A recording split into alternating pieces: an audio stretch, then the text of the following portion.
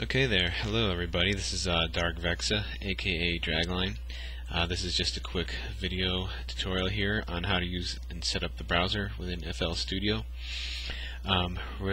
Just getting right down to it, the browser is a place where you'll keep shortcuts to the directories that contain all the samples that you need to access to quickly within FL Studio. And what I've done, this is what I recommend doing so you can be able to access the things that you need to quickly, and just go into your My Documents and create a folder in there called FL Studio.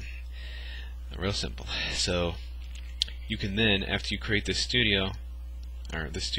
directory, simply drag it into your browser. When you drag it into your browser, it'll be set up here automatically, and you can access it quickly. And you can do that for any directory that you create anywhere on your computer. And that's the simple way to set it up. You can also go into your options within FL Studio, File Settings, and this is where you can also add directories. Just click the directory icon, browse to it on your computer, and then click OK. When you do that, it'll automatically put it in your browser, and then over here under Name, you can change how you want it to appear within the browser. I can just type in a bunch of stuff here. And after you do that, you do have to click the Reread Structure button, which means it's going to rescan the structure and update it. And notice how it just updated this folder to be named all these random keys that I just typed in.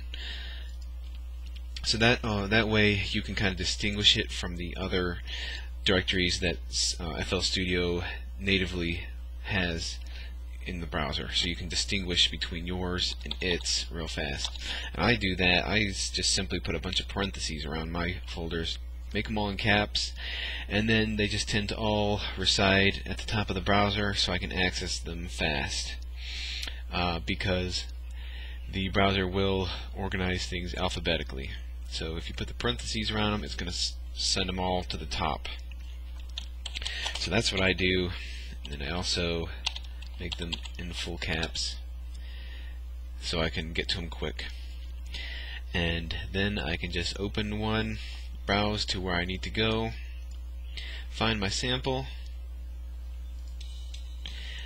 and then I can drag it over into my channel and get to using it right away. And that's about it for this tutorial. Real simple, huh? Cool. Later.